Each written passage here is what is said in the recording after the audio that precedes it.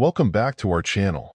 Today, we're diving into the world of car repairs, focusing specifically on how to fix your Toyota's steering angle sensor, SAS, with the incredible CGDI CG70 Airbag Reset tool. But before we get started, make sure to hit that like button and subscribe to our channel for more valuable content like this in the future. Now, let's talk about the CGDI CG70 Airbag Reset tool. This amazing device now boasts the capability to repair Toyota steering angle sensors, SAS, among other impressive features.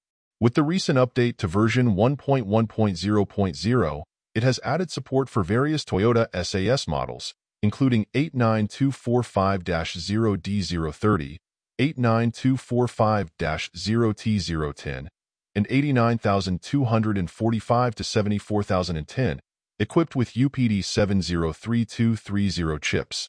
Additionally, it has addressed some known issues, ensuring a smoother user experience.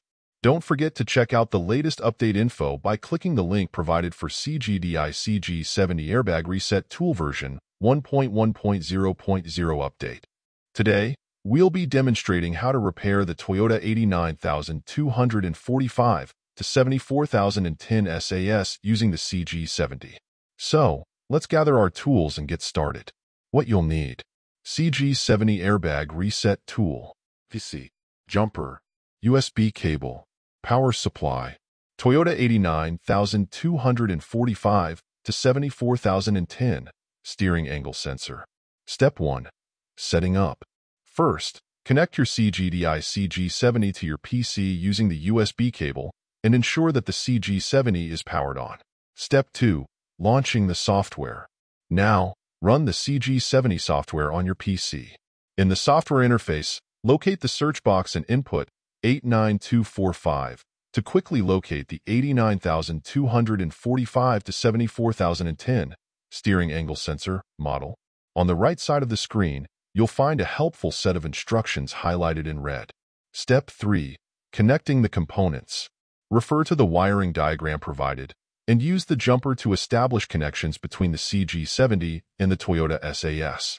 You'll need to connect the plus 12V power, GND, CAN-H, and CAN-L cables as per the diagram. Step 4. Initiating the repair.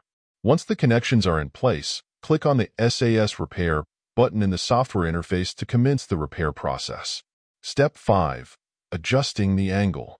Now, turn the SAS internal wheel either left or right until the angle deviation value is adjusted to 0.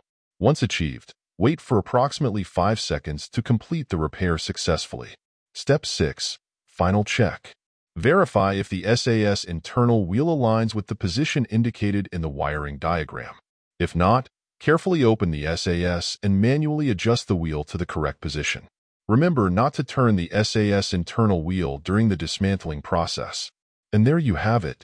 Your Toyota steering angle sensor, SAS, has been successfully repaired using the CGDI CG70 Airbag Reset tool. It's that simple. If you found this tutorial helpful, don't forget to give us a thumbs up and subscribe to our channel for more informative content. Stay tuned for future videos on car repairs, diagnostics, and much more. Until next time, drive safe and happy repairing.